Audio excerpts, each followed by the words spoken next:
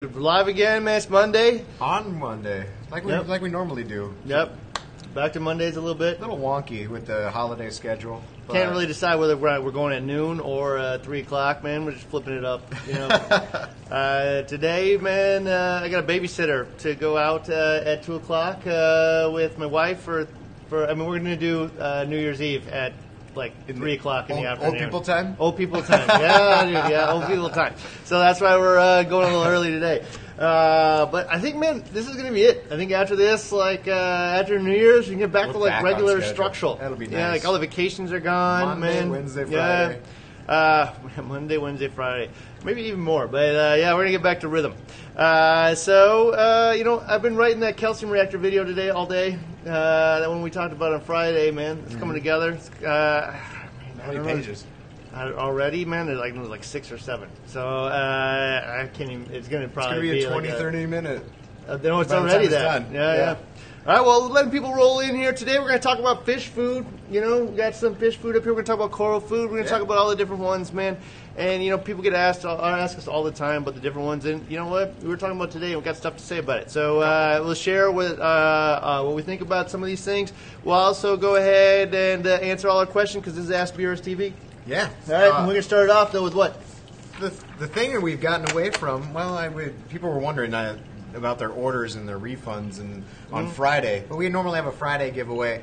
But what we were trying to do is, hey, for those preferred reefers who have orders in the last 30 days or who have stuff in their shopping cart, I go in there just before we come into this live on Monday, and I look for stuff to refund. And I think we got a few. Yep. All right. Well, so ones. it's a mix of people who have stuff in their carts and people who actually bought stuff. Today, looks like all people actually bought stuff. So, yeah. All right, so let's do the first one here. And it looks like Enrique Hernandez from Huntington Park, California. Nice. You know what? He has $72.85 in points going back to his account. I got some zooplankton from Brightwell Aquatics. Cool. He's got some extra thick super glue gel from Bulk Resupply, Ocean Wonders coral forceps, a BRS 5-inch SPS bone cutter, some phytochrome color enhancing phytoplankton from Brightwell Aquatics. You know what? Today's topic. Cool. Yeah, I mean, that really is, actually. That's pretty, I mean, did you cheat? No, I didn't. All right, here you go, man. Here's the middle Bragging. All right, I'll get one. Let's see here. This is Michael Fullington in Westchester, Ohio. And Michael's got $95. It looks like. Actually, no, looks like 101 right on the bat. We're at 101.45. Anyway, what did Michael get? A half a gallon of Premium Rocks 0.8 carbon, some braided vinyl tubing in the 3/4 and the 1-inch, some soft silicone tubing, and then a 6-stage filter kit for the RODI replacement filter kit. Solid. So making some new water and adding some carbon to the thing. Just some regular maintenance stuff. I mean, we got up to 143 people, so this worked out good. Give out a few things, then we can get to the meat of it. Yeah. All right, so Daniel Curry from Chapa Aqua, New York. That's interesting. Yeah, it is interesting. So he's getting he's getting $97.25 going back to his account. Aptasia X 2-ounce Salifert flatworm exit. Some Strontiion from from Brightwell Aquatics. Brightwell. Yeah, I mean, you can know right away. Okay. Oh, look at that, we're back. That was. I mean, I hope so. Anyway, Is everybody still here? We're live for about 6 seconds. Can you move that little sound level thing for me?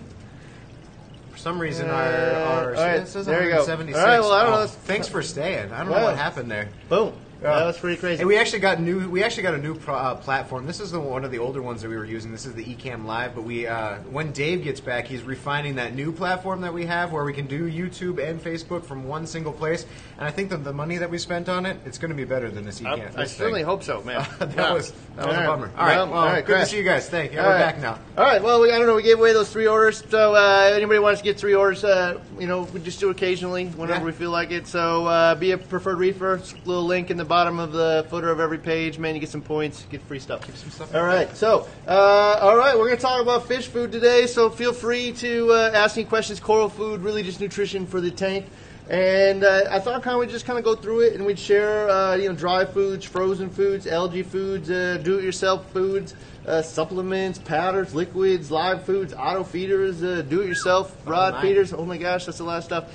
And just kind of talk about a little bit what we like, what we don't like, and which one of them each one of us would use.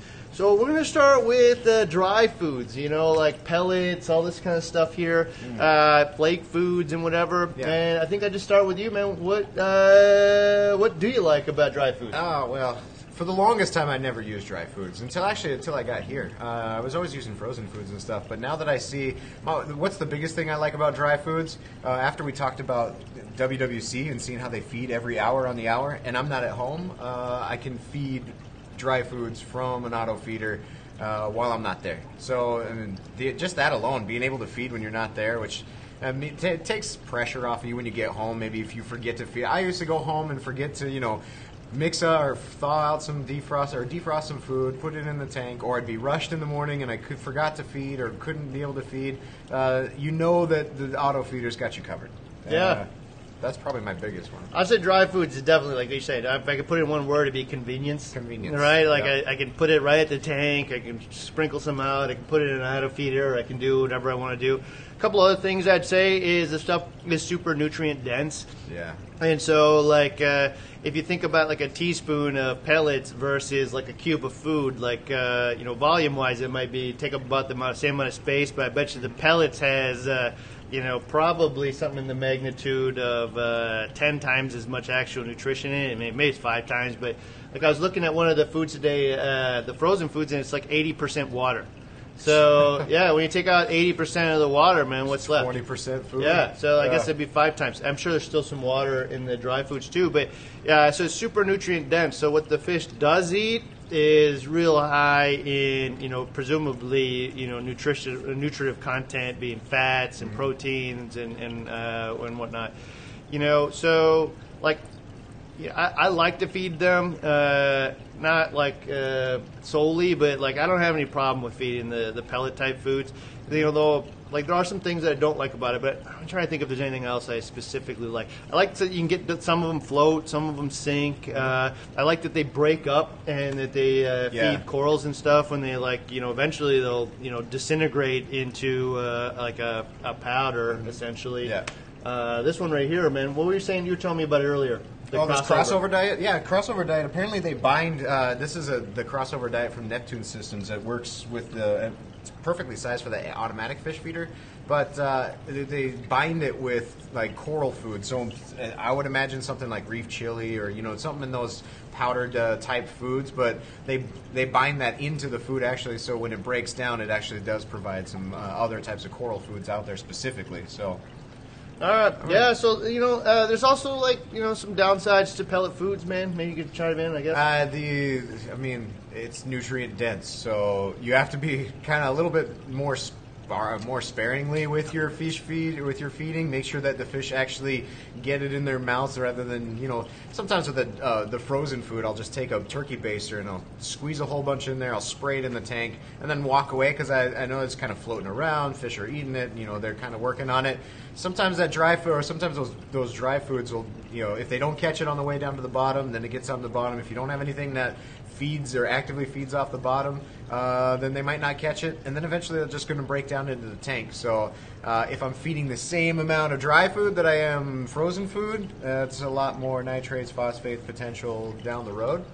And then some fish that I've had just don't eat dry food. I don't know. It's true, man. Yeah, I say the same thing, man. Frozen food, way, way, way, way more forgiving.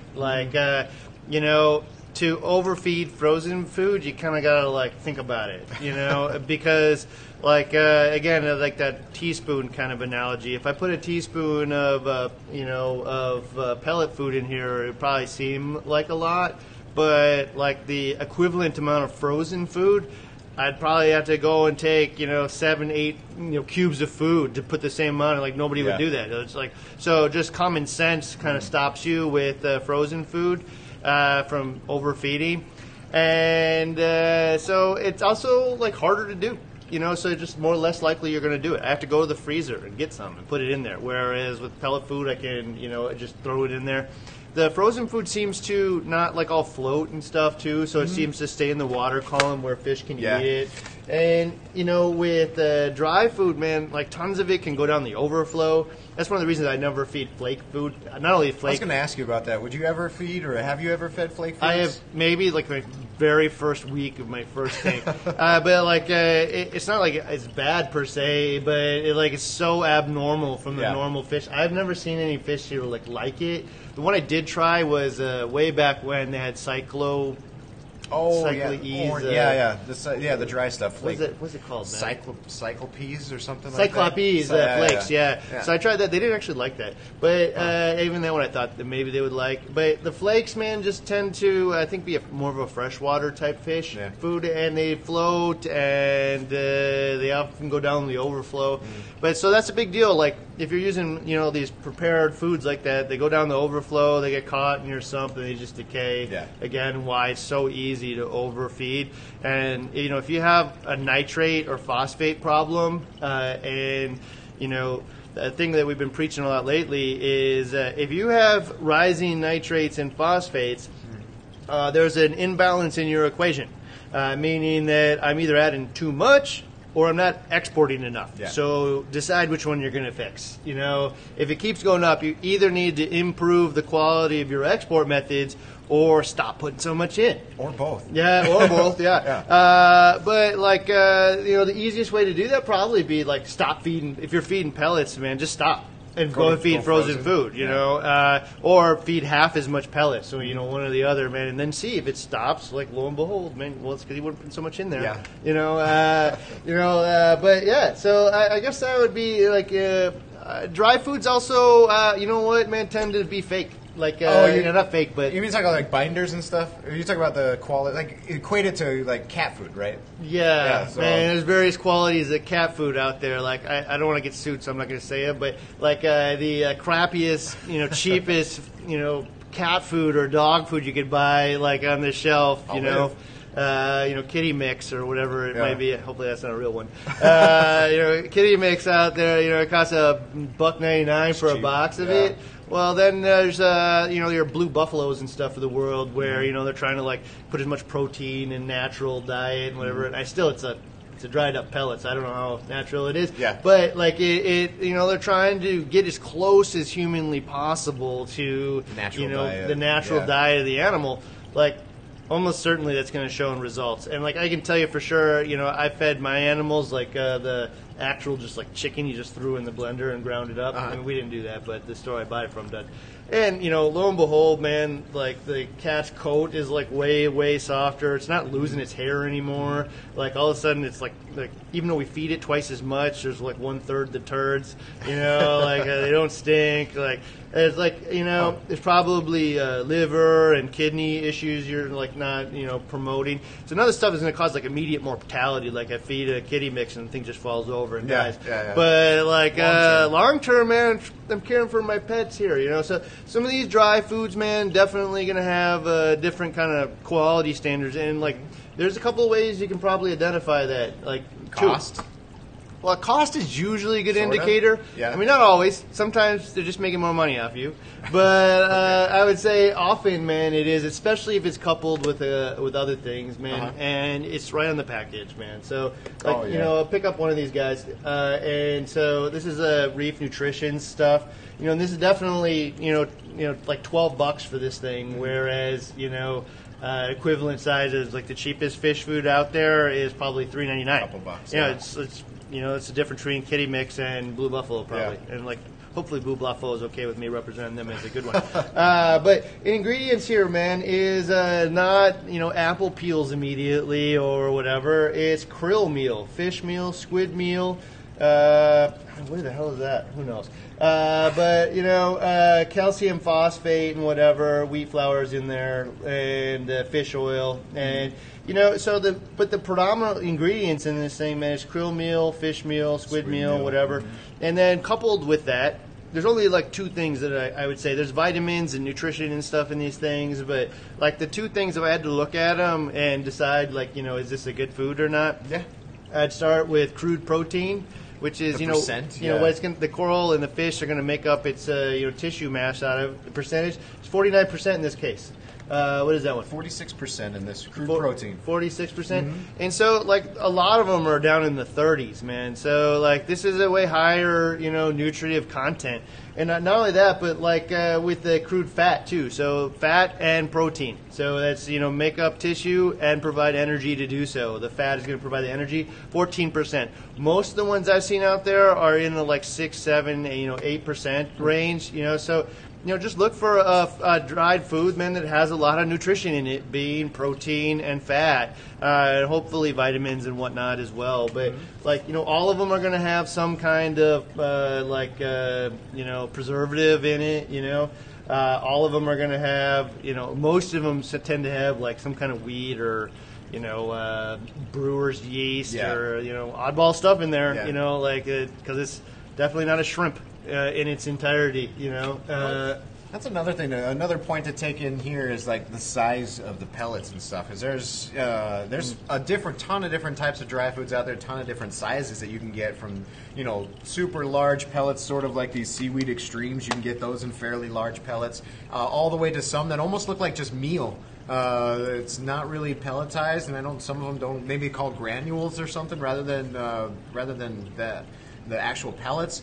But mirroring that to the size of mouth on your fish. So, yeah, hold there for a second. I'm sorry, I didn't mean to interrupt. But yeah, plenty of times you see like the large fish in here, fairly large. Almost every single one of them have a significantly large mouth, so they can almost take the larger size of pellet.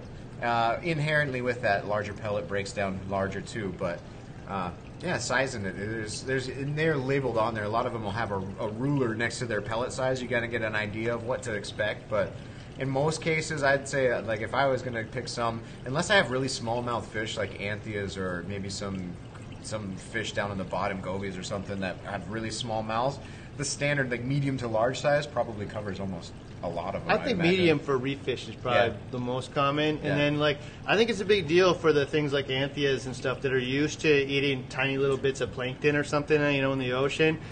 Feeding them really small, easy to digest foods. We scroll up just a little bit. There was a good question in here. Other direction. I'm sorry. My up.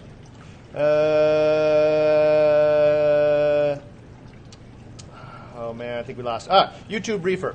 Chroma Boost is a great fish food. The clown's color have definitely improved. Oh, cool. So, this is a reef nutritionist food. We brought it in pretty recently. Yeah. This is like a food that, that's like used in hatcheries and, like I would say like a professional type food, where feeding the fish, produces financial results. And, not only just the fish needs their survivement, but they need to look good. So in this case, the clown's color is definitely improved. And yeah, man, a lot of the color pigments that a lot of animals get from is from their food, specifically fish for sure. Possibly even in coral. I don't know if they would get fluorescent pigments from that or not, but definitely the fish do. Like there's definitely red pigments and stuff in the fish that make dramatic difference. Specifically, I know a lot of people talk about it in clowns. So yeah, absolutely. Cool. You want to? We're kind of gonna hit on Lynn's question or Lynn's statement there later, but he's talking about a method to make an auto feeder from frozen food. I've seen some really cool stuff on the Reef Hobby forums where you get a little mini fridge with some dosing pumps and these elaborate systems inside that spin and defrost and suck food out and push it in there and then backfill. I mean, you can get pretty elaborate with some of those DIY ones, but I've seen them out there. We're going to talk about DIY I've feeders never and seen stuff like that down the road, but a frozen fish auto feeder. Like, I don't know how I've never hit that thread. Yeah, I've seen it. Wow, that's pretty cool. So I'll just go ahead and then skip on the last piece of the dry food, man. If you could make it better, or which one would you use here? So, like, I don't know about making it better in this case, but like, which one would you use? I mean, you pretty much hit it with the crude proteins and the fats and stuff. We've used this crossover diet stuff in this tank and several other tanks. I'd probably go with that one. I'm not. Like I said, I have never really been much of a dry food type of feeder myself. I've always mixed up my own concoctions, DIY food or do frozen food. But there's some sustainable aquatics ones that Chad uses for his hatcheries and for all of his fish breeding, smaller size I think pellets. That might be actually the same as some of these some of behind the scenes. Yeah, could be. Yeah. But I don't know, crossover diet. This TDO stuff, we just brought it in. It's pretty interesting. There's a whole beginner pack. So I mean, you have this A1, B1, B2, C1, C2, different sizes, different things in there too. So that'd be pretty interesting to try out and mix up. I'm in agreement. I mean, like, I don't give a crap about the label on it. Yeah. The label could be super awesome and say super deluxe fish on the front, man. But what I care about is nutritional value of it. So I'm gonna read the label of it. I'm gonna look in it. If it says that it has, beef hearts in it, like, I don't know. I don't know. Or if it's predominantly a bunch of meal or binder, or like plant life and papayas and stuff. Like, I don't know, man. It's just not for me. But it doesn't mean it's bad. It just means that that's not what I'm going to use. But I'm going to look predominantly actually at the nutritive quality of the food, being just the crude fat and crude protein of it. And I'm going to use the one that has the highest one, within a reasonable budget. I think these are probably similar size. And so the Neptune one here, crude protein 46, crude fat 16. So crude protein on this TDO Chroma Boost 49, fat 14, and that's pretty much what I've seen on a lot of things. Is like the best ones. It starts to get hard to get both, and so you start to see not many are best in the both in both. So, but both of these options, man, I would say are awesome. And then we'll hit on the Seaweed Extreme a little bit later. But like in this case, it says here. Crude fat all the way down at 5%, and you should note that's intentional probably because it's a seaweed product, isn't made on fish meal predominantly, and crude protein 33%, which is way down from 50. But again, it's designed to be seaweed. It contains 67% seaweed. So kind of, I guess one thing doesn't. If I have tangs and stuff, I want to consider the herbivorous fish that are in there and their needs. But just. You don't have to be a rocket scientist. Just look at what's in it and forget what the packaging says. The only other thing I'll say about the packaging, though, actually, is this kind of like Mylar type bags and the ability to seal it closed. Yeah. The thing that's going to make them go bad is moisture and contact with oxygen. So if you have a packaging that isn't a reasonable size, like it's not going to last me 16 years, and also isn't just some jar that like seals up with a little styrofoam cover or whatever, because those plastic things, man, are horrible oxygen. They transfer all kinds of oxygen and moisture as there's an imbalance. Foil-lined Mylar bag like this one, man, isn't going to allow oxygen or moisture through it to any great degree, especially because you can seal it properly. Cool. So, I don't know. That's what I'd look for in a fish food, a dry fish food if I was going to use one. And speaking of dry, I think Douglas kind of hits it here too. Maybe. There was somewhere in here. I forget who it was. But feeding rings are almost a necessity if you're automating, for sure. I would say, like, if you're going to get an automated fish feeder, spend like $10-15 or whatever it is for a feeding ring. Regardless, even without the auto feeder. Yeah. I mean, because you could throw it. Yeah, you could throw a handful in the tank, and you can watch like 80% of it go down in the water column, 20% go straight to the overflow and down. So or the inverse. It could be. Yeah. Yeah. So the little ring, man. I think it also makes it more palatable to the fish. It allows it to soak up all the water and whatnot before it gets into the sinks into the tank. So cool. So there's an interesting one. Which corals benefit the most from direct feeding? Okay, so that's a good question. There's also another one right below that, so just pause there. From a feeding response specifically, I mean, LPS, you're just feeding response alone. Now, you can see at nighttime, you go and shine your flashlight on your LPS, and some of these corals that have these, these feeding tentacles or what have you that have open, that actually have a physical mouth. You see, some Duncan corals, or these, you see even anemones. You can directly feed those too. I used to feed a sea bay anemone all the time, and I ended up feeding it like full silver sides at one point in time. But I'm going to tell you why that was dumb. I know, you probably will. But no, I mean, as far as like LPS specifically, you can see these things capture onto particulate food and bring them towards the center, towards the mouth, and you see this feeding response like acans and blastos and like Duncans and trumpet corals, all these types of the ones with feeding tentacles, you can see this stuff happen, and I'd say they're benefiting some way, shape, or form from that if there's an active feeding response. If they're sensing the availability of food and actively going after it, there is a high likelihood that they are going to capture some of it and find some benefit from it. It doesn't mean for sure in every case, but like that is definitely the ones.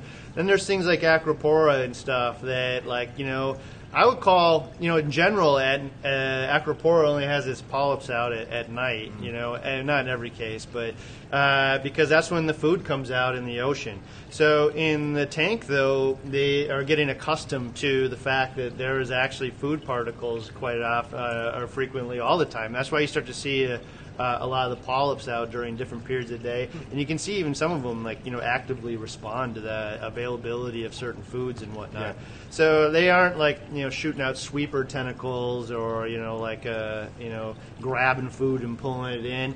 And it's arguable which size micron food that an Acropora is eating and whatnot. And it's hard to say because you don't actually see them grab stuff per se. Yeah. You know, it's probably smaller than the, you know, human eye is going to see in that case. But definitely those types of foods.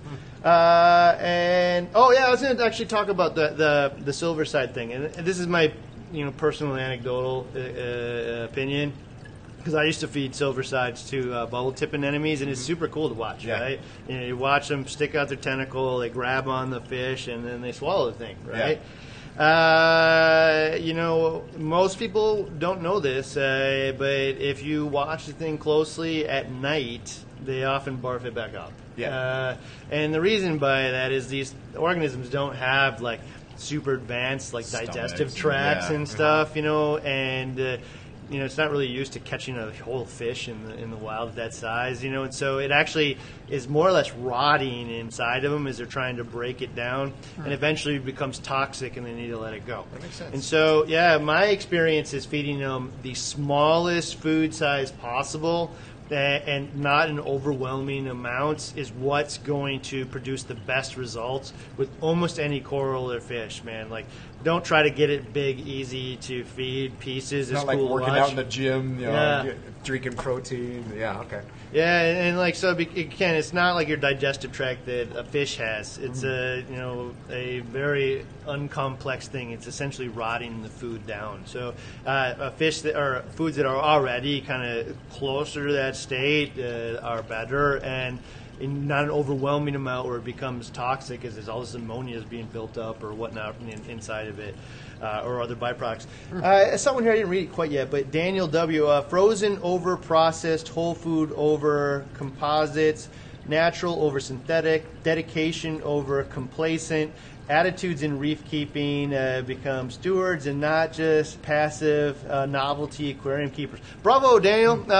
Really, man, like, I just, you know, I think this is like one of those things, man. You got to remember, like, you're a pet owner here. Yeah. You know, you've taken on the responsibility to care for these organisms. It's not like, you know, just some fish you threw in there, they die. Who cares? You know, I mean, I guess some people probably think about it that way, but I think that's I'd like to think about it more. I'd like to take care of these pets. A lot of these pets would live 20, 30 years in your house if you let them. You know, take care of them proper. And so, like, I just want to make sure that I'm getting the proper nutrients to the animal and taking care of it to the best of our ability. And best of your ability is a different thing, man. It's money, it's time, it's whatever. But don't put the least amount of effort in it. And as long as you're not dying, like, feel like you did a good job. Because, you know, if it dies in 3 years, you might feel like you want to pat yourself in the back and made it 3 years. But, like, that was a tenth of this organism's lifespan, man. Like, it died pretty damn early. So, you know, I mean, bravo to Daniel, man. Like, care about the things that you're doing here, and in this case with fish food and stuff, man, it's actually pretty cheap. I mean, an expensive dry fish food here is $12, and you know what, like 2 months worth. Yeah, exactly. You know, I mean, I guess I could shave $3 off that, or, you know, whatever. But, like, you know, just, you know, caring a little bit, man, goes a long ways. All right, so we're gonna move on, man, to frozen foods. All right, so frozen foods. What do you like about frozen foods?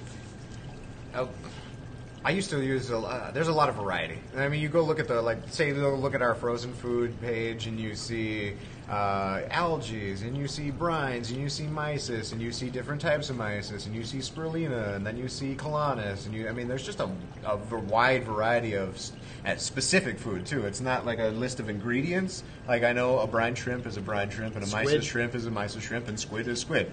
And I know that some of those come from the natural ocean. Some of them are like freshwater being fed to saltwater fish. But I like also like serving size. I know that it's easy for me to say 2 cubes. And if I'm leaving or I've got somebody watching the tank and I go, hey, just throw two cubes in a cup and then put it in the tank, I know my fish are fed for the day. Or a couple times a day, 1 cube here in the morning, 1 cube at night. So it's measurable, easy measurable too. So.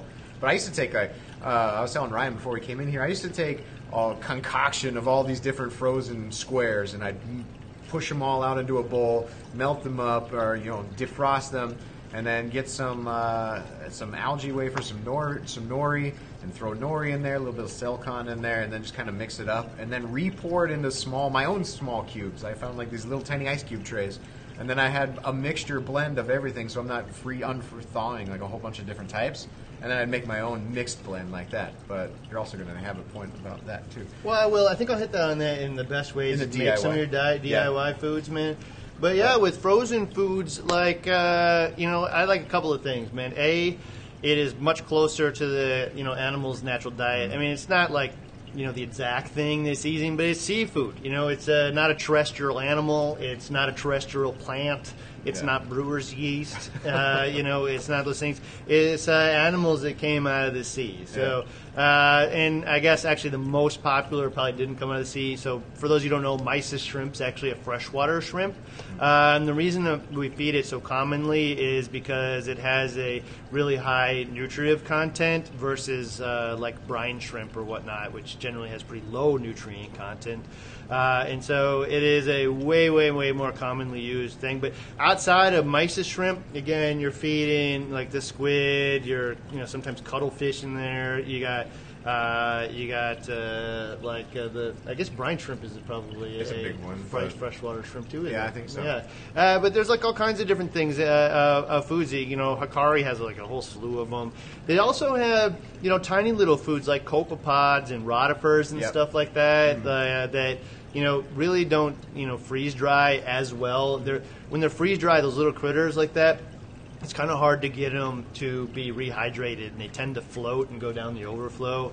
And so you really got to shake the hell out of them to get them to rehydrate. So getting them frozen is actually a pretty big benefit in that specific case. Also, again, probably more palatable. And fish like anthias and stuff really like those tiny little plankton type foods. So a lot of people will buy calanus or cyclopods or whatever for their corals or whatnot, but actually fish like anthias and chromis and stuff like that really seem to go after those things pretty strongly. Frozen foods also, again, it's super hard to overfeed frozen foods, and it's easy to scale back. If 2 was my problem, well, 1 I guess, right? True. 3 is my problem, do 2. Yeah. It's just more palatable. So finicky fish tend to like things that are natural to their diet. Presumably, in some of these cases, probably more digestible than brewer's yeast too. Their digestive tracts have evolved around a very specific thing that you may not actually be feeding it, but let's get as close as possible. Like our dogs were not eating, puppy chow or whatnot and natural. Yeah, they were eating, prey animals, right? And so in this case, they're eating prey animals as well. So, they're also cheap. Most of these foods are, really inexpensive. Mostly from the local fish store too. I mean, you might have to travel for some of them because it is perishable. You do have to, you're either paying for shipping or you're going to your local fish store and getting it. But the good thing is like you can get a lot of this stuff in big flat packs. And then just keep it frozen. I mean, the stuff, it's not like, if you have your dry food exposed to air where it might, end up turning, becoming stale or something like that. You can just keep the stuff in the freezer, and as long as it's sealed and not you don't get freezer burn and stuff like that, it lasts quite a long time. So I'll give you a few tips on this kind of stuff, man. I go buy it at a fish store for sure. Mm-hmm. I mean, that's one of the things, man, fish stores really thrive off of is, the consumable type of things like that are easy to stock. So, man, support your fish store. Go down there and buy the fish food from them.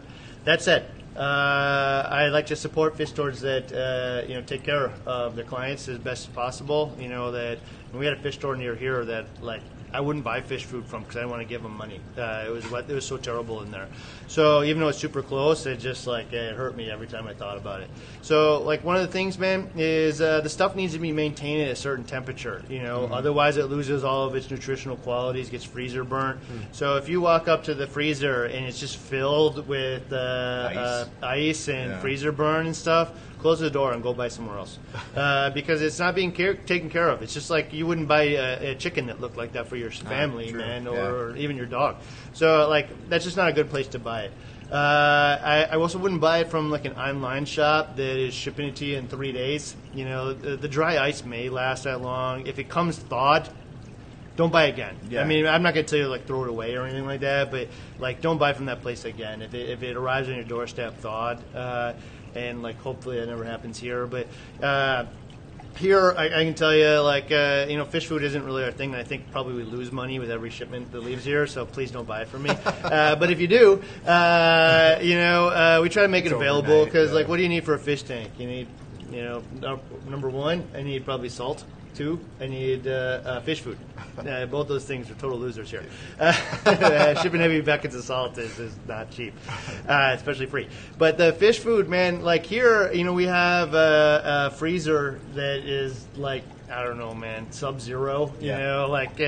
It is super, super cold because they dictated to us exactly what the temperature is. Hikari did that the stuff needs to be maintained at to have the longest shelf life. It's a walk-in cooler, so that it's frozen all the time. Opening it up doesn't let all the cold air out all of a sudden. Yeah. It's capable of rapidly getting back to that temperature, so it's not thawing and creating all that frost and whatnot. And then we ship it overnight with, I believe it's carbon or CO or dry ice pellets that fill up all the space in there. So buy it from your fish store first because that's the best place to do it. It's probably you know what you're getting because you can look at it and make sure that they're taking care of it in that environment. 2. If I was going to buy it online, frankly, I'd buy it from us, man, because I know here we're taking care of it proper. Maybe someday I'll give you a little tour. I'll show you the cooler, but and what's in it. But I make sure you're buying. If you're going to buy a fresh food, it's not fresh unless it's taken care of. So anything else about frozen food that you like? That I like? I think I pretty much hit it. The variety is probably the biggest thing. Is I can make my own, or for the 160. It's 2 or 3 cubes of mysis, 1 or 2 cubes of brine for different size, and then Calanus, and I used to do Mega Marine type of Hikari stuff in here too, but just really mix it up. It's a big. I melt it all in a big cup, and then just squeeze it in as you go. You can almost leave it there in one, and that kind of leads to DIY fish food, making your own, but choosing that. But we'll do that just as far as I don't like about frozen fish food is it's a lot of work. I was I have a cup, so I'll get some tank water, and then I'll go to the freezer and I'll put some cubes in a cup, and then I'll walk away because I know it's got to defrost. And then I go to a baseball game or get called up to go meet some buddies, and then come back and go to bed, and the thing's still sitting on the counter, wake up in the morning, and I forgot to feed the fish, and now it's this nasty, sludgy mess, just wasted some cubes, and it's easy for me to get distracted. Same thing with making RODI water and putting it all over my floor. I walk away. So that's one of the things. It's you do have to spend some time thinking about it. I'm gonna do this here, and then I'm gonna go do something. I'm gonna come back, and I gotta feed my fish. So I gotta tell you, there's been more than one time where I'm sitting in my office, man, something stinks in here. And sure enough, man, there's a cup of food that's been sitting there from Friday on Monday that I forgot to feed the fish. So. I mean, it's just more work. You can't automate it. It's not at the tank, in most cases. I'll just say, though, man, I think that if you don't got 5 minutes to spend with your tank every day, why do you have it? Like, I mean, like, why have this thing? And so the process of, mixing up the food and bringing it there and kind of like, interacting with your fish, because this is how we interact with the fish, is feeding them. Just feeding them. That's the one way that they like you and you like them. So, I mean, make the 5 minutes, to be honest, unless you can't. And if you want to feed more often, so I'd say, man, feed some frozen food in the morning. If you can't, in the evening, man, I have a little auto feeder that dumps some pellets in there for whatever. Other things I don't like about frozen food, to be honest, man, is like, in many cases, I don't know, how well the stuff is taken care of, or the average person doesn't. And I don't know if they got any, like, funky additives in any of it. And, some of it's more palatable than others. And some of it is freshwater food and not, seawater food. This brings up a good this kind of brings up a good question, like, heavily debated on the forums, too. Rinse your frozen food? Or not rinse your frozen food. I mean, there's people that live and die by taking a bunch of frozen food, running it through some, either like a fish net or a filter sock or something, and then cleaning it all out because supposedly all that water has a bunch of phosphates, nitrates, and stuff in it. Well, I'll tell you what, man. Like, it kind of depends on, like, what year you're asking. Is it 2005, 2010, or 2018? 19 almost. And you know what? It's just like, oh man, nutrients are such a problem. Oh man, I don't got enough nutrients. Oh man, like, well, there's a certain number. Like where are we at? And so I think in today's environment is, early in a tank, pretty low nutrients. As the thing is becoming robust and has a biological uptake from corals and whatnot, you can let the nutrients rise a little bit, maybe even beneficial, but not too high. And then, like, what I've seen is the people that have tested the amount of nutrients that the rinse adds is, like, minuscule in relation to the actual food. And, like, it just ain't worth the effort to me. In fact, like, I need to add more food in most cases. So, like, in the robust tank. Yeah. So, in a new tank, I would never do that. I would never rinse the food. Everything I've ever read is I've never tested that one myself. Maybe we'll do investigates on it. But it doesn't add enough nutrients to weigh out against the actual food. It's irrelevant. So yeah, that's good. All right. So which frozen foods would you use, man? Yourself? I like what we feed the 160, and I actually also use it on my own tanks too. So like it's a mixture of different types of cubes thawed out together. So like I said, it was the PE, the Piscine Energetics, Mysis, the Spirulina brine, the PE again, Colonis, and maybe you can get rotifers in there. I think every once in a while I'd throw a little. And the rotifer cubes from Hikari are like half cubes. They're really not full size cubes. Throw one of those in there too, maybe. But that's basically it. There's a Mega Marine from Hikari that has big. It's like it almost looks like fish poo in the shape. It's like a cone shape, but it's like algae, and you can see these large chunks of like algae floating around too. So, all right. So I'll throw two things in here. Number one, I generally feed the mysis. It's just what I've done over all the years, and it never seems to have been a problem. Mm-hmm. And then if I have small fish or I'm trying to feed corals, I also mix either those cyclopods or calanus in there, those tiny little guys, often both. And I've been known to spray it into the sand and stuff for sand sifters and whatnot. Mm-hmm. But also leading into some DIY foods here is Rod's food, man. So Rod, man, did we print that thing out? Yeah. So I don't want to bring it out because it's frozen, man. But so Rod's food is kind of like a DIY food, but somebody DIY'd for you already, so you don't have to mess up your wife's blender or your husband's blender, I guess. But your spouse's blender doesn't have to get filled with fish, or a food processor or whatnot. Especially if I'm making shakes the next morning. So in the nature of hearing what's in this stuff, man, and deciding whether or not my fish wants to eat this.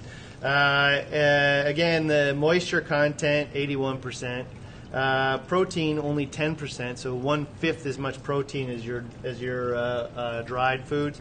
The fat 2.9%, so 1/5 there as well. So it'd take 5 times as much, man, by weight to feed the same amount of nutrition.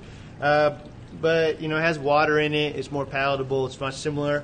And that's because the ingredients in this food is whole shrimp, whole squid, whole oyster, whole clam, whole octopus, perch, scallop, krill, Pacific plankton, brine shrimp, fish eggs, green seaweed, raw seaweed, broccoli, carrot, mini pellets, brine shrimp, rotifers, beta-carotene, garlic, and omega-3 fatty acids.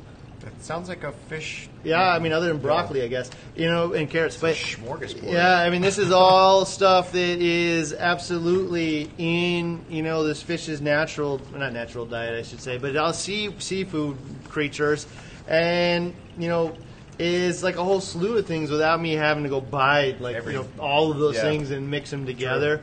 True. And the nature of this thing is it's definitely made for a variety of fish. So like. Your fish might not eat the whole thing. Like you often see little pieces of krill and stuff in there. Yeah. And I guess the tanks probably here would tear apart those krill, but sometimes it might be too big for some of your fish, and it'll just settle out like any other food. But it's a wide array of food all in one. So this is kind of like a do-it-yourself fish food for people, but took it to the next level. And for those of you who don't know, Reef Chili was actually that. So Reef Chili originally was the first thing we ever made here. It was a frozen food that I made for my own fish, and I quickly realized that I made several decades worth. I sold it to the local club. They all ate it up, and it just kind of grew from there. Eventually, I didn't like shipping frozen product out of my house, so I stopped doing that. But making that do-it-yourself fish food is real rewarding. You get to see what goes into it. It's an extension of the hobby. It's super fun. And so I just thought we'd talk about that a little bit, and I think Rod's food came out almost the same time as the frozen Reef Chili. I'd love to bring the frozen Reef Chili back again, honestly. But we played around with it one day. Yeah, we did, man, and it was so stinky in here that it just wasn't for the current environment. But I don't know. I think we'll probably shoot some videos, man. Actually, how to make the stuff for yourself at home, and then you can just buy it yourself. All right. So, what do you like about do-it-yourself food, man? We got to go to the grocery store together, or in the markets together, in the seafood markets. And you want shrimp? There they are. You want you want clams? There they are. You want this? You want that? You different types of fish. You get to really pick out your own. So then it's the same thing as Rod's, but the work's already done for you, but maybe you don't like a few things in there. Maybe you like different particle sizes than what is in the premix blended stuff. Well, I can change the particle size myself. I just chop it up more. Mm-hmm. So that's probably that's probably my favorite thing about it is I can visually pick out off of the shelf, and then I can make it cater to my size, my fish. So. Yeah, absolutely. So, if you're going to go shop for stuff that you're going to put in your food, there's a couple of different things, man, I would look for in a do-it-yourself fish food. I tend to try to pick fish that are lower on the hierarchy of the food chain, because they tend to have lower heavy metals in them, like mercury and stuff. So things like shrimp. I think cod has low metals like that in it. Squid. Cuttlefish, fish eggs and stuff. And so one of my favorites to mix in there is actually, I'm going to butcher the name, Tabuco or something, Taboko, or I don't know, but it's those little orange guys. They go on the top of your sushi. So. And related to that, the Asian market is absolutely one of the best places to buy all this stuff because they have all kinds of frozen seafood that you just wouldn't find at your local grocery store. And the only thing I'll say about the fish eggs, fish absolutely love those little orange guys. And I'm going to butcher it again. I don't even know how to say this. I've just seen it before. There's 2 types of them. They all look orange and whatnot. But there's the flying fish roe, which starts with the T. And then there's Masago or something like that, which it actually doesn't have that orange color to begin with and looks real similar, but it's been dyed orange. So I just would, probably not use that one. It's smelt roe or something like that. It's usually a natural dye, out of some kind of other animal, but I still wouldn't probably use that. So the little fish eggs, man, are one of my favorite things to put in there. I really like using we've used scallops a lot in the past. I used to shuck oysters and stuff, but that's just like such a pain in the butt, man. Especially if you're not eating them. Yeah, I don't know. Yeah, I just don't. I wouldn't go through it. I don't think there's enough nutrient, benefit to do that kind of thing, man. Yeah. To put that much effort into shucking oysters and whatnot, and clams and whatnot. I know when the do-it-yourself fish food that they make down at WWC is predominantly tilapia. Mm-hmm. It's just like tilapia. I haven't asked them why they use tilapia, but this is my guess. It's probably super low-cost protein, right? And it's just like protein we're adding to the tank. And, that's a freshwater fish. But if anybody's seen how healthy all their fish is, freshwater, salt, whatever, they're producing results with that tilapia and chopping it up in the blender. It's kind of they turn it into like a paste almost. Yeah, almost. And stick it on the glass. You can stick it, yeah. So in relation to that, man, use whatever fish you want. I also go to Costco, and they have like a seaweed medley at Costco that you can buy. They have all kinds of frozen fish or fresh fish. And in that spirit, man, there's a lot of ways to cut this stuff up. Yeah, I know. It was good to hit on that. We were talking about particle size, and I think when we were talking to the customer service about building this fish food, we took one of our Fridays and did this fish food bazaar here in the cafeteria. It stunk like crazy, but. So we ended up getting, just paring I think knives. It was the clams that stunk. It was the probably. worst. We got paring knives. We got shredders. We got food processors. There was a whole slew of different types of ways to cut this stuff up, and we were. I think one was the garlic mincer or something like that. There was a couple different options that we had to try to.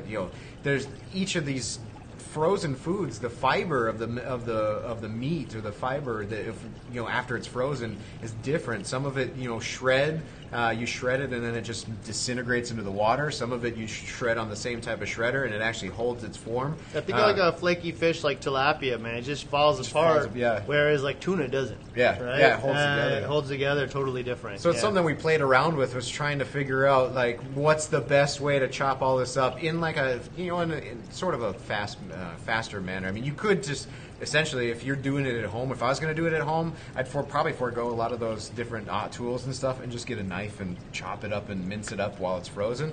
But we played with that too. So I'll just throw a couple of pieces of advice. If you want to do this at home, man, it's super fun. It's totally worth doing once. Like go out and go buy some of this stuff and do it one time, man, because it's like a really cool extension of the hobby. Yeah.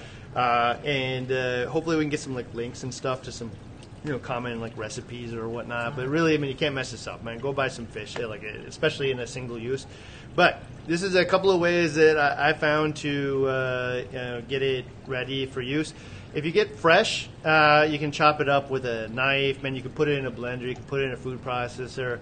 I find that it very often in a food processor or blender, man, will just turn to mush, man. Yeah. You're going to have like fish pudding, and maybe that's what you're looking for. You can kind of like just smush it onto the glass and it'll kind of eat the fish pudding off of there. But I'm usually looking for some kind of particles. And so there's a few different ways, man. I try to do it, well, I'll just say first off, if you're going to do it fresh, one of the cool things that I've done in the past, like for myself, making hamburgers, is get a big old cleaver. Like, just go buy one, it's a big, heavy guy. And I take steak, man. I'll just cut it up into strips and then cut it up into strips and then just cube it and just chop it until it forms into like a particle size that looks like your hamburger. Yeah. And for me, it's delicious because it has all this air in there and it just makes a super, super juicy burger.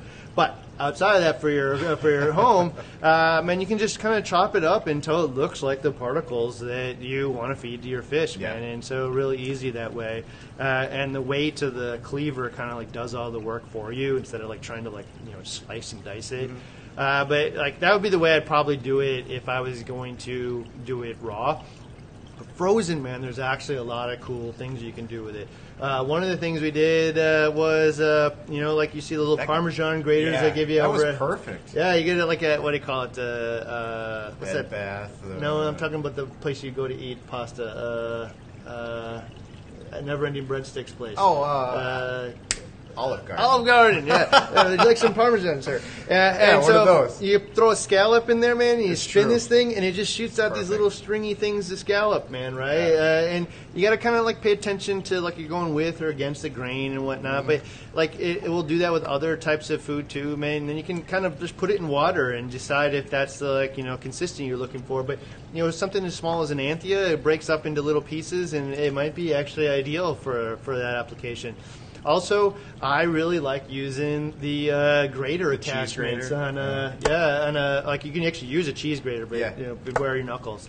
But like the cheese grater attachment on a food processor, and so that day we did the food or the DIY fish food here as a team. I went and bought one. Man, it was $30 at Target. Just like buy the cheapest food processor out there. Don't use your spouse's because they'll hate you forever. It really will stink like the shrimp fish forever. So you have a tool for this purpose, and it has a little cheese grater attachment, and you can just like shoot your fish through it, and it will shoot it out into little chunks. And you want to make it smaller chunks, take that mash and strew it through it again, and it will make half the chunks. And so I find the cheese grater thing. You can try a slicer or maybe attachment. You can also use just the blend or the food grater. I don't like the blender for this at all, by the way. But the like the blender attachment on a food processor will do it. Very often it will be more mushy than not. If you use that thing, it's pretty hard to get it to pulse into the perfect blend. But try to think about ways of the tool. Like, what do I want it to look like in the end? If I have this block of fish, man, like I can chop it up, I can, blend it up, I can grate it, I can do whatever I want. But I really liked using the grater. Hopefully we'll do a BRS Investigates at some point, man. We'll kind of like show you what it looks like, in its original form. And then we'll show you after we'll rinse it off, and you can see how big the particles are, and not have to waste all the food at your house. And I'm trying to think of what else, man. There's some things I don't do personally. I don't add, and this gets to your mixing all those fish foods together. I do not go buy like frozen chopped up foods, like prepared foods for aquarium use, and then thaw them and mix them all together. Specifically, I don't do it with mysis shrimp personally, and they will even tell you this. So over at Piscine is that like I think they freeze them like right there in the boat, man. But like they're a real fragile creature, and so when you thaw them and refreeze them, even if you just thawed it and refroze it, you broke the cellular structure of that animal. It falls apart, in your tank much easier. But if you thaw it and like actually try to mix it with something, it just completely just deteriorates. And so that might be beneficial if you're making like some kind of like coral gumbo or whatnot. I'm trying to like feed the whole tank of broken up, fatty acids and whatnot. Well, that may work just fine, but be aware when you thaw those foods. Something like a squid will probably hold its form pretty good because it's pretty tough meat. But like something like a brine shrimp or a mysis is just going to completely deteriorate as you're mixing it around in there.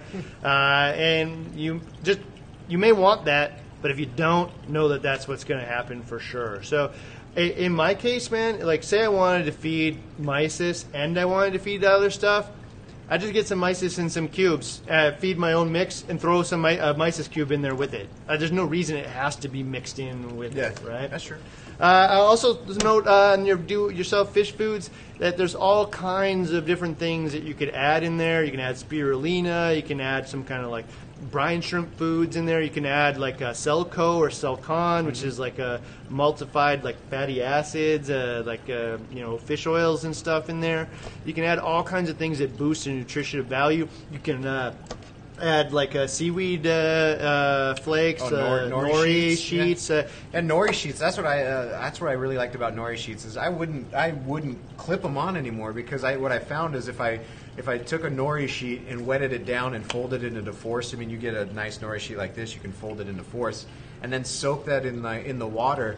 If you come back to it and you just kind of shake it and rub it together it'll turn into just bite-sized flakes. It's really cool. And then when I dose it, I can see these bite-sized flakes of nori going in there, and all my tangs were just eating on it, gnawing on it, versus a big sheet of nori in there. I think we'll get to also, but versus like clipping a big sheet of nori on there and they tear it apart and big chunks go flying behind the rock work that never gets eaten by them, that maybe your inverts eat or something like that. Hands go in the tank every day. Who knows what's on your hand? Well, and then you forget. Same thing with forgetting to feed the fish, forgetting to pull the clip out, and when you finally pull the clip out, you unclip it, and all that's decomposing of the nori sheet and stuff, and it's really nasty. But so in relation to that, people will often put like a lot of pellets and stuff in their do-it-yourself fish food, and one of the cool things about that, like the Seaweed Extreme, man, it's 67% seaweed, so you can mix that in there instead of the nori, and they'll probably eat the pellets. And one of the cool things about dried pellet foods in this case is they're going to soak up whatever's around it. So they're going to soak up the fish oils and whatnot. They're all going to be healthy and beneficial, and so when they eat the pellet, it's now healthier. Especially if you use like Selco or Selcon or anything like that. And add additional oils to it. And the same thing, you say you mix the nori sheets with like a water.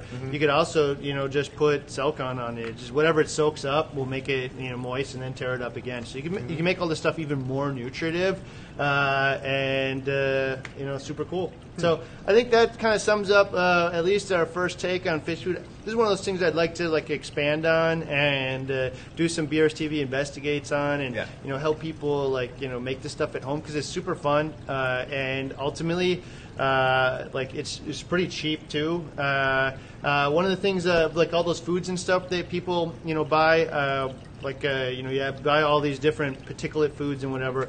One of the things I recommend is actually just this little guy of Reef Chili. Instead of having to buy a container this big of 15 different items and dump it in there, and then you use a tablespoon of each one or a teaspoon even, and you have a billion years worth.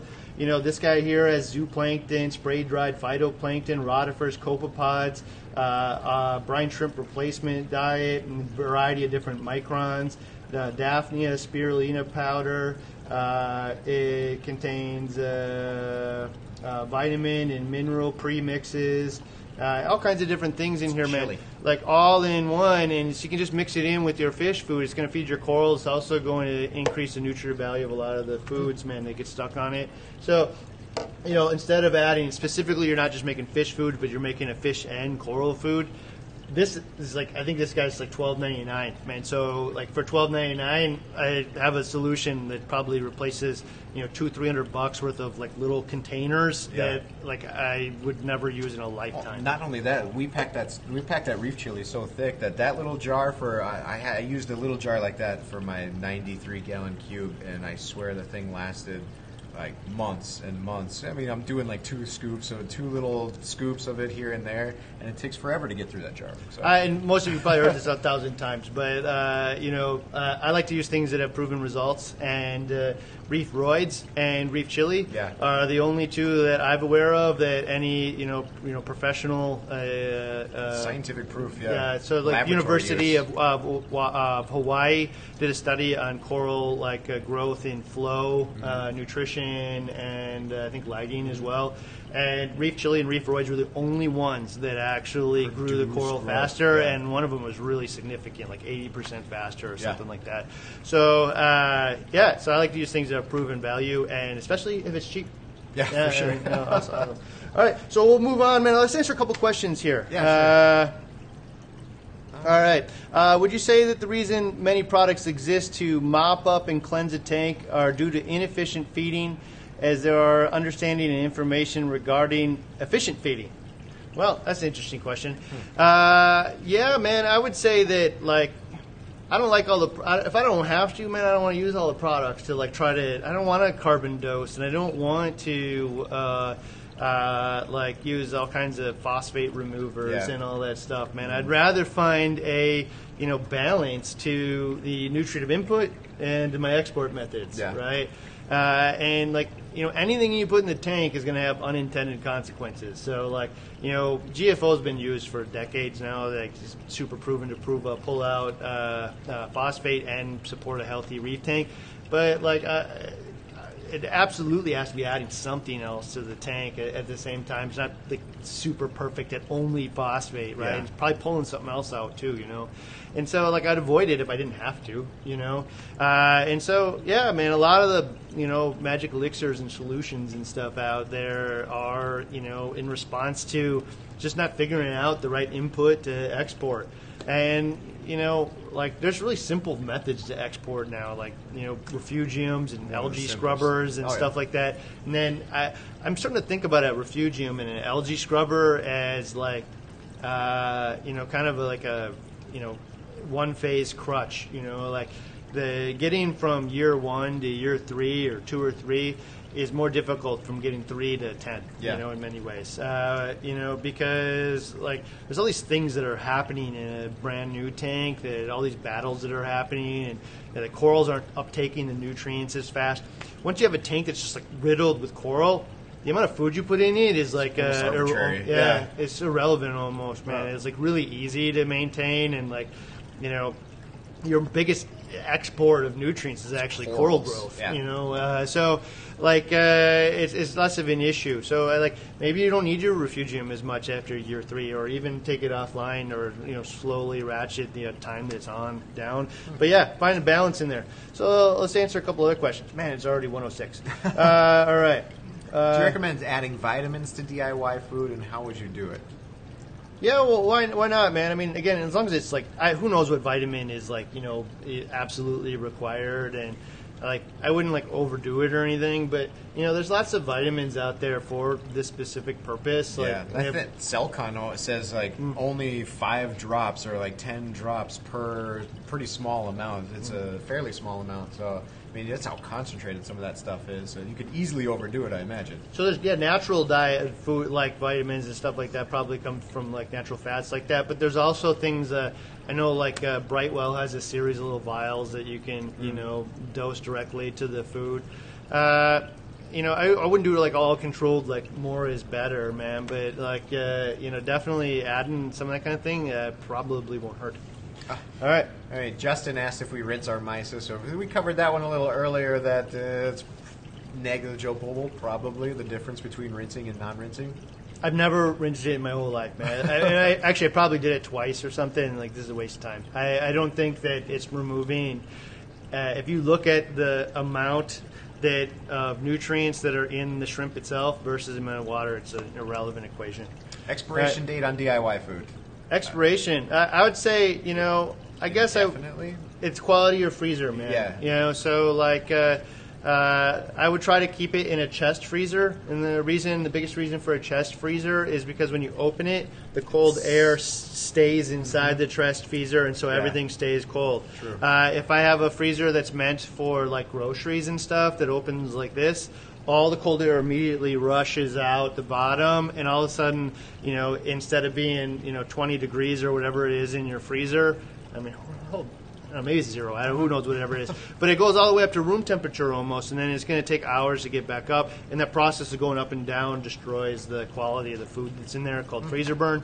So, yeah, chest freezer in that case. But if it looks freezer burn, throw it out, man. It's done. Yeah. But I would say that, if you take care of it proper, probably up to a year. At that point, it probably wouldn't go any farther than that. But all right.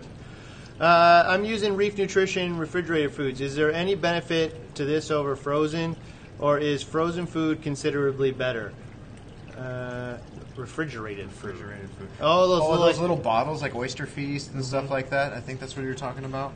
I'd say, I don't know. I'm not real familiar with the refrigerated food, to be honest. But a lot of those things, they have preservatives in them, but they're more palatable. I'm not going to comment on it because I don't know. I'd have to research their version of refrigerated food and what the claimed benefits are. I wouldn't say they're probably overly dramatic. I guess, we all know what a frozen steak tastes like versus a fresh one, or a frozen piece of fish versus a fresh one. But from nutritive quality, I don't think the nutrition value is going to go way down freezing it. All right. Is garlic soaking still a thing? To my knowledge, man, garlic has zero value in the things that it says it does, which is like, prevents ick or something, or it helps, create a desire for feeding, a feeding response. So I've heard maybe any flavoring can create a it works in bass fishing, doesn't it? I guess, secret sauce. Secret sauce. I've actually read studies where the garlic actually hurts its internal organs. So bad idea. I think it's one of those myths out there that.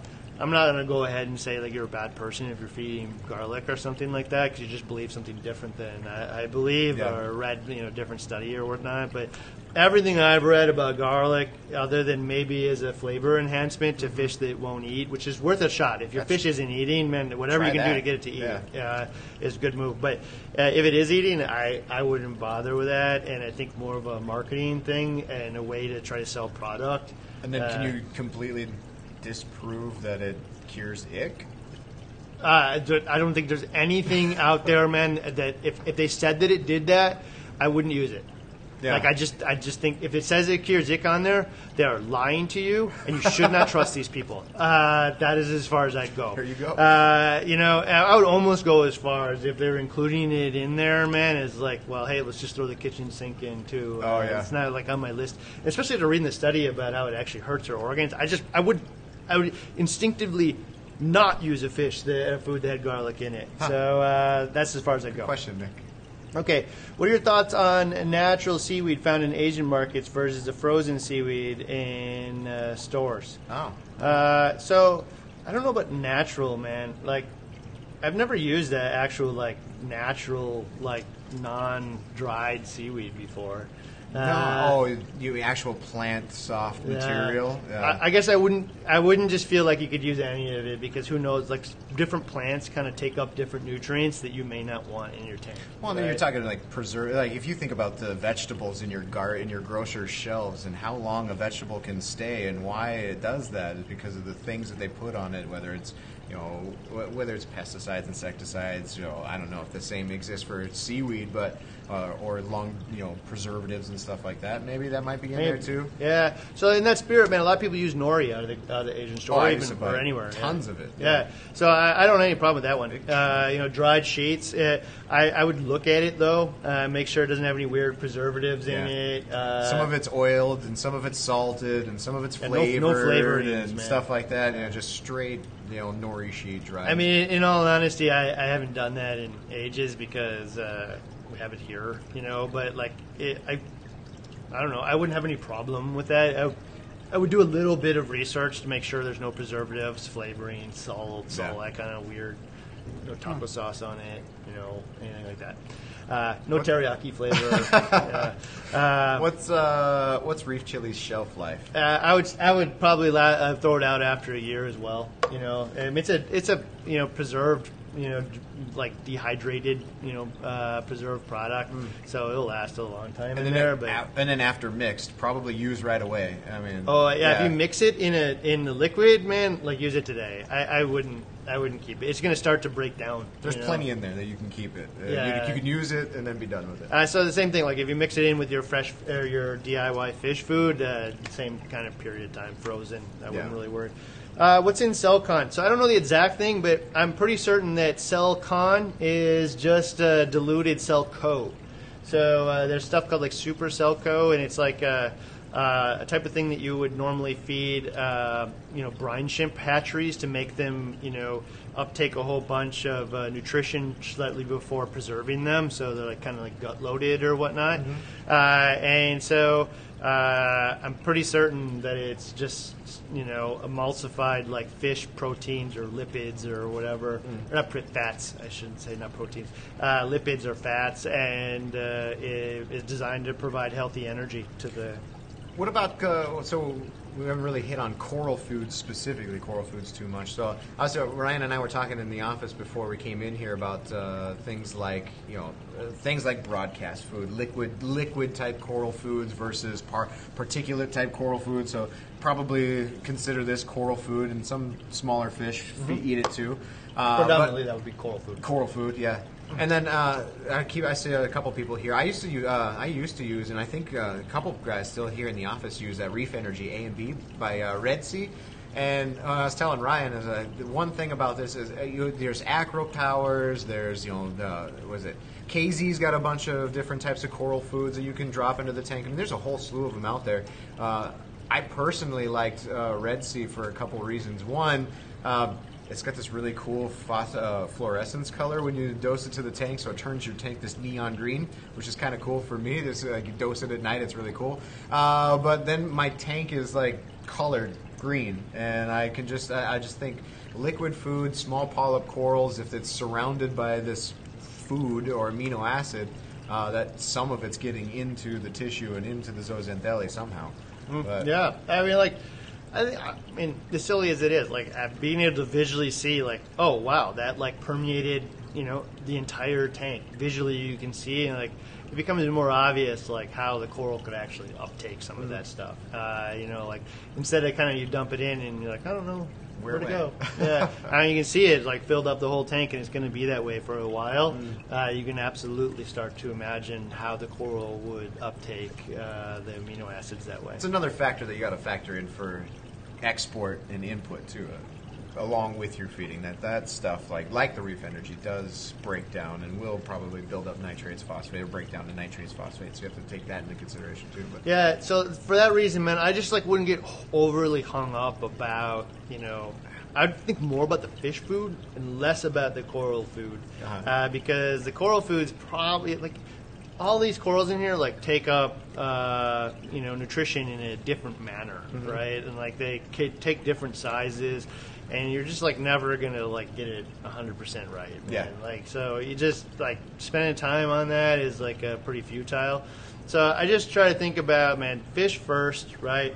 And then, try to find some simple solutions that work that will, fill in the holes or the gaps, the super small stuff. This stuff is 50 microns, man. It's just super, super tiny. Maybe even smaller than that. 1 to 50 microns, so super, super small. And, or at least a portion of it's 1 to 50 microns. And then it has a whole variety of other stuff in there. But, just trying to, not overthink it. I like, the Cell Con. We don't sell that here, but, you can find it around. Selco, if not. Frozen algae paste and stuff like that, phytoplankton type paste and stuff like that in there. Not a lot of things, actually uptake phytoplankton directly in the tank, but they can be the base of a different nutritive element. They also will break down into nutritive elements that can be uptaken. So I just want to put a ton of thought about it, and really the way that WWC talks about it a lot is more about what the fish poops out. It's broken it down into some easier elements, so feed the fish as much as possible. What's left over is going to feed the corals, which is kind of gross, but at the same time probably pretty true. Certainly effective. Unless you look at their tanks and you're like, oh man, they screwed it up, which is nobody. You definitely see it as a working model of success. So I mean, we really covered a whole lot, man. So let's just answer a few more questions. We'll wrap this up at let's see, 1:30, I guess. This one a little long, so I'll give you 12 minutes of questions here. What's the best feeding schedule for a mixed reef? Best feeding schedule, man. Well, so I would say if this is a 5-year robust tank, man, I would probably try to feed it more than once a day. Try to feed it in the morning, the evening, and maybe an auto feeder on there. If this is a 5-year robust tank, covered in coralline, covered in coral, in the beginning, man, I would say once a day, and keep an eye on the nitrate. And if it's rising, either figure out a way to get rid of your or up your uptake or export methods, or reduce the amount of food in there. End of story, man. If it's rising, you're doing something wrong. That's just that's the end net of it. You're not doing enough water changes. You are putting too much food in. You're not maintaining your skimmer. You're not maintaining the refugium. You're not doing something right if it's rising. I hate to say anytime that you're not doing anything right, but like I just think that's the case yeah. here, man. Like, Yeah. correct it. You should find balance. It doesn't need to be 0. It doesn't need to be 5. It doesn't need to be 10. But like, figure out where the level is that you want to have, or where the threshold is too far, and don't go beyond that. You know, and it's pretty easy. Just stop putting so much food in, and end of story, man. Or find a way to export more. That's a good one. How important are copepods as a food source, and any plans for BRS to carry live pods? Okay, so I mean, I got some real distinct opinions on this one, and they're not popular.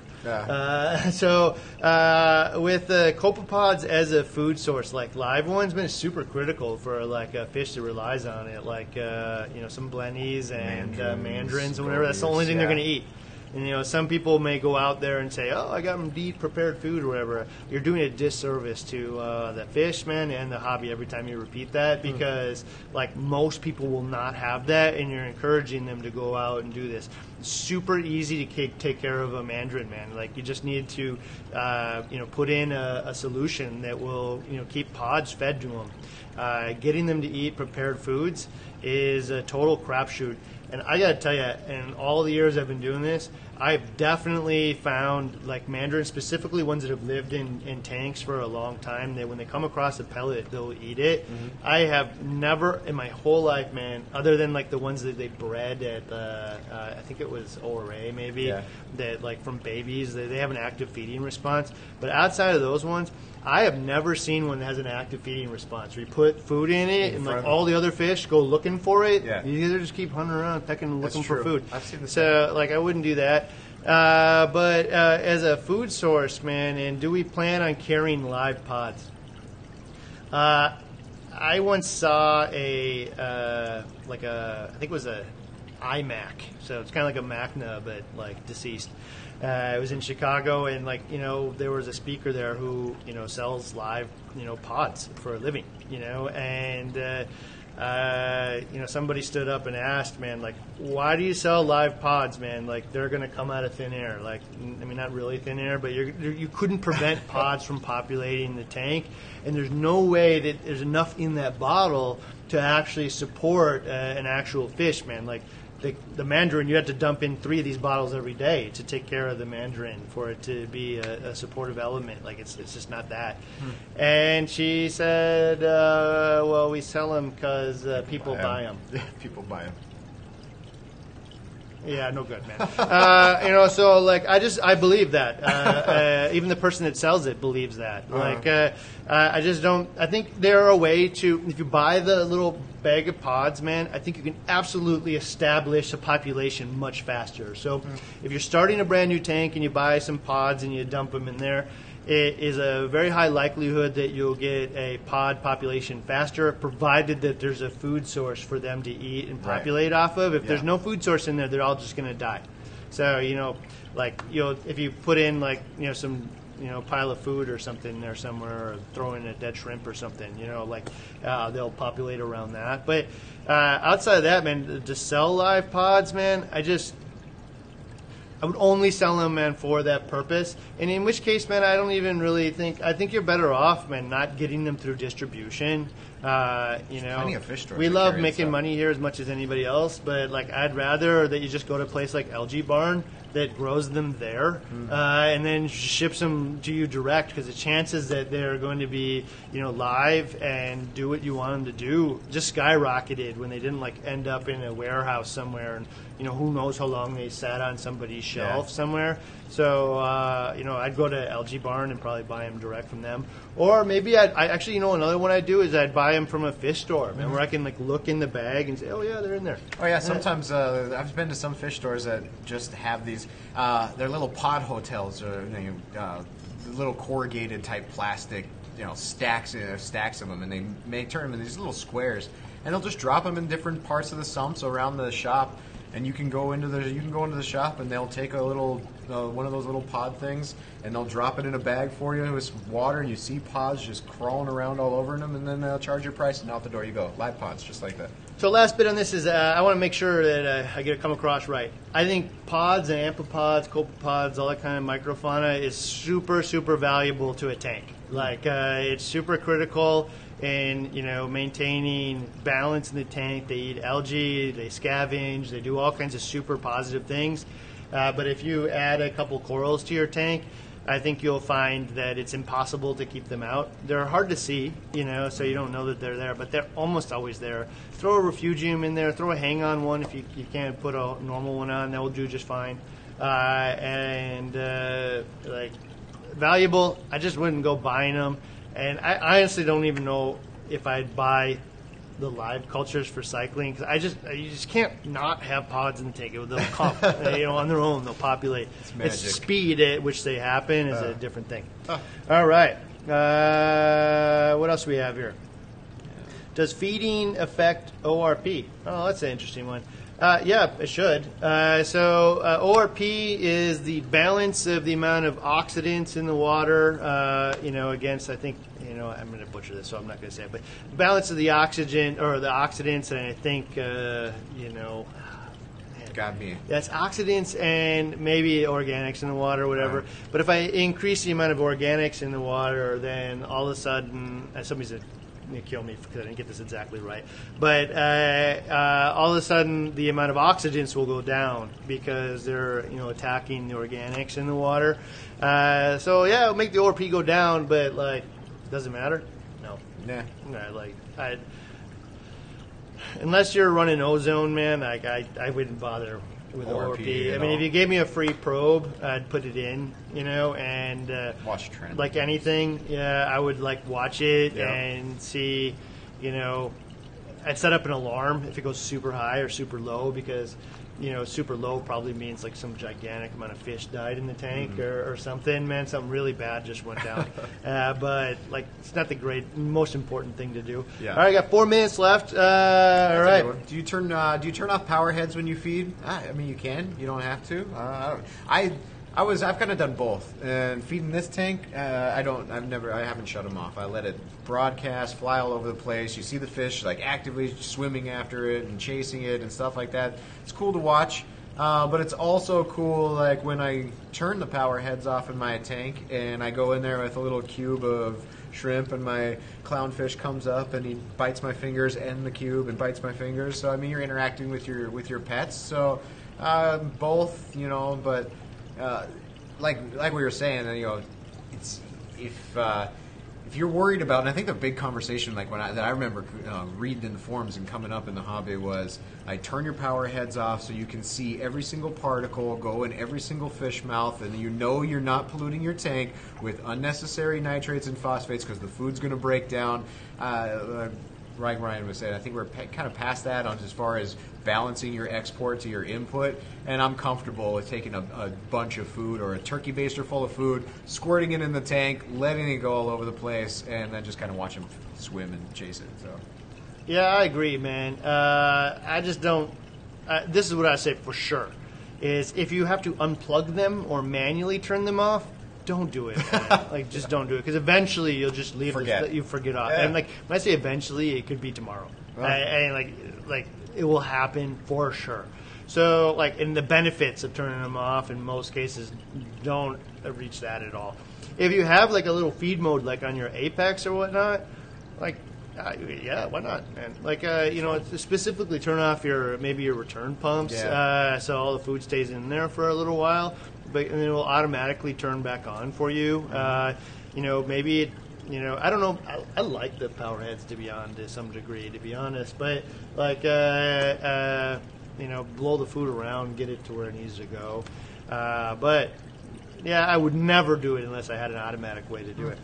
All right, so we're going to answer one more and call it a day. What else we got here? The best one. So if a healthy fish take a while to eat, do you follow the 2-minute rule? What's the 2-minute rule, man? As much as they can eat within 2 minutes and then be done feeding. Kind of goes back to that same. No, man. Pay attention to your fish, man. So some fish are super finicky eaters. In fact, something like a copper band or whatever will be the last to eat. So, sometimes with a fish like that, either got to build some kind of contraption that only it can eat out of or whatnot, or you simply need to let the other fish gorge themselves to the point they don't really want anymore, and then come back and feed him again, right? Yeah. And make sure. often with really finicky fish like that, or like maybe like twin spot gobies or something, part of the nature of what you're going to be doing here is full well you're going to be adding more food than the tank really needs, and so you better up your export game and pay attention to what you're doing. But yeah, I don't know, 2 minutes. I never had that rule. I never had any rule like that in my life. I've heard of it. So but... yeah, I just put food in that matches the nutrient, and the fish seem to grow and be healthy. Yeah. All right. That's all right. it. 1:30. I'm gonna go one more. I just can't help let's it. do All right, so let's see here. Happy New Year, BRS and family. Tomorrow. Hey, thank you very much, man. I'm gonna go out. Like I said, for those of you who don't missed it, my life is super lame, so I'm gonna go out here with my wife and my 2-month-old baby and celebrate New Year's at 2:30 in the afternoon. Well, I babysit my 2.5-year-old if somebody does that. And that's the story of my life. Is how awesome it is. That's great. So you guys are at midnight? Yeah, wish me luck. All right. That's a good one. How are the BRS 160 twin spots? Oh man, so they're dead. Sorry. The BRS 160 twin spots. Those are my favorite fish. I'm never gonna have them again. Sorry, man. I killed enough of them now. They're the coolest fish, man. For me, but they're sand sifting fish, and they're super finicky eaters. not just finicky eaters, man. They're like shy and easily startled and whatnot. And so the way I was taking care of them is taking like reef chili and Calanus and cyclopods and getting all that stuff, and I was putting it into a cup. This guy, man. And then what we put it in a cup and then soak it all up into the thing. Put a little piece of airline tubing yeah. and then an acrylic tube on it, and what we do is squeeze it, put the thing underneath the sand in front of them. In front of their face. Yeah, in front of their face, and spray the food into the sand, so when they're sifting the sand, they're sifting out all the Calanus and everything. And eventually, man, I trained them so they would actually eat right out of the end of the tube, the stuff. Like they had a feeding response, and they knew that this was food. And they were doing really well until we got the Monty Eden nudibranchs in here, and when we had those, we added a 6-line wrasse that terrorized them and killed them. Terrorized, yeah. And they're just super hard fish, and so that's what I'm going to say, man. If you're going to try to have those twin spot gobies, man, I don't personally know anybody who's been successful with those fish. I'm sure there are people out there, and they should share their successful tactics. I would say a tremendous amount of sand, low aggression fish. Might be some of the only fish that you have in there, just so you can. It probably target feeding them, and when you think like, oh yeah, I'll target feed them, like say, oh yeah, I'll target them for 15 years. Not a month, man. Like you're gonna take care of this as your pet, and this is one of the things you need to do every day, all the time, to take care of your pet, man. Can't think about it like. You should watch those poor fish. If you try to feed them like mysis or whatever, they'll definitely go eat it. But they're like desperately trying to gum it, and it's not providing nutrition for them. It's not their natural diet. So, all right, well, we're gonna call that a day, man. And Happy New Year to everybody. Yeah. Hopefully you have a way cooler New Year's Eve than I will have. I'm certain that Randy will. So. I don't know. I look forward on Friday. We're going to do another live. I'm writing the calcium or trace minor and major elements for the hybrid thing as we speak. It's getting further every day. So we should be back on track next week. Yeah, next Friday, man, we're back into the mix of things. And I got to tell you, in support of that, behind it, all those things like we're breaking things down, like stuff we know universally true, and then there's all this debatable stuff. It's the debatable stuff that we're going to come back to with BRS Investigates and really dig in, man, and find out let's stop talking this debate. Let's prove it one way or the other. Yeah. So I actually am the most excited to get past the hybrid method, let the tank start growing out, and get into proven stuff. So we hired another guy for the BRS lab, or we haven't hired him yet, but we put the job posting up. Somebody to monkey around with tanks all day. Oh yeah, Aaron's operation back there is going to go doubly. Yeah, hopefully, man, we just start jamming. Yeah. So, Happy New Year, everybody! Thanks for watching, and we'll see you next year. All right, see you guys. Sweet.